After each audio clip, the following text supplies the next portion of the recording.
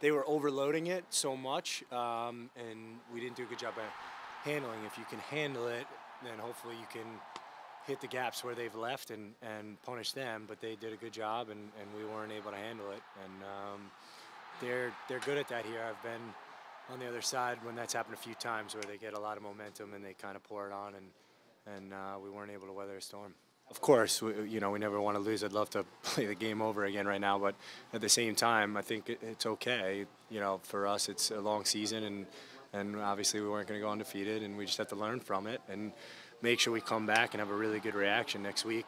It's going to be our only home game in a while, and Houston will be a tough challenge. So let's learn from our mistakes and get after it next week. I think a lot of times when you come off a loss like this, you want to go play right away. So.